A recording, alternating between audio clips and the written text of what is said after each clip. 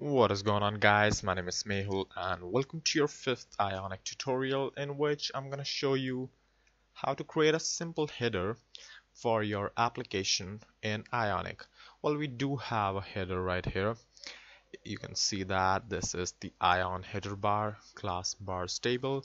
Now the thing with Ionic is that it comes with a lot of styles inbuilt, so you don't have to, work a lot. If you're creating a very simple application, you can just go ahead with the default styles and default JavaScript modules, whatever you want to call them, and you'll be ending up with a very nice and neat application for your devices. But if you have a complex application, then obviously you would need some sort of styles for your custom styles as well. So to create an Ion header bar, what we do is we refer to the documentation because documentation is God. So for this documentation, what I am gonna do is that inside the CSS components for the header, we have a bunch of options right here. Now this one shows that this is a div. So if you actually just copy and paste this code right here instead of the Ion header bar, then also it will work sort of, but I would just recommend you to stick with Ion header bar because this is a Angular 1 directive, so there's some sort of code binding to this, and when we just start with the Angular custom directives for our application for Ionic, then we'll take a look at why they are important. So for now, just replace any div you find for the header with Ion header bar. So for now we have tried the bar light. For example, this one is bar stable, so if I just change it to light, or let me just pretty much scale this down a little bit.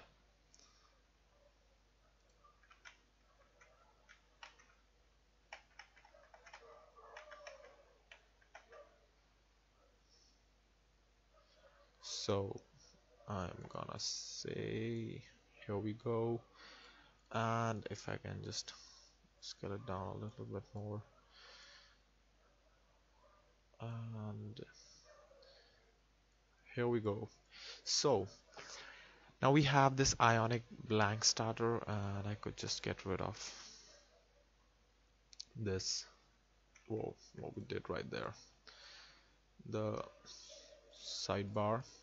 So this Ionic blank starter for the bar light or the bar stable, you see it looks something like this, and for bar light it looked pretty much similar. So the next thing is this bar positive, and actually the plus point is that Angular automatically just keeps showing you all of the stuff on the right hand side, so the things are shown in the real time, so you can just try that on the live website also. But let me just go ahead and create a bar positive right here. So I'm gonna say bar positive, and as you can see the changes are reflected immediately. Then we have the bar com, and these are all the styles which are inbuilt, so you don't have to do a thing.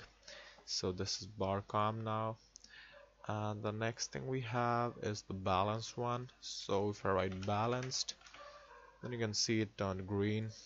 Then we have energized, and pretty much you get the idea. So if I just stick with the dark, that looks cool, so I'm gonna stick with dark. Next is subheader. Well, I guess for any sort of application you would probably not require the subheader, but if you do require, then that's how you pretty much add it. You can just go ahead and add the subheader for your application, and yeah, so that's pretty much how you add a header to your Ionic application. And here we can say, let's just name our application which will be building. So let's just think about that in this little time. So let me just think about what we'll be building for our Ionic project. A to-do list would be too mainstream because We have been building that for pretty much almost every language. For example, we did that for Angular as well. So let me just think about something different. Uh, how about a application which would sort of allow you to upload images to your web server? So for example, you can create a file storage application for your website. Like if you have a site like Mediafire or sites something like that, which just allows you to store your files on the cloud and share them accordingly. So you can just create an application for such a site, and that application would actually require or would need that user could user would need that the application would allow the user to actually upload files into his own account, and yes, sort of that application on a very low scale.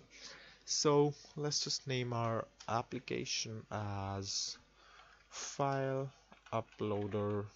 Well, that looks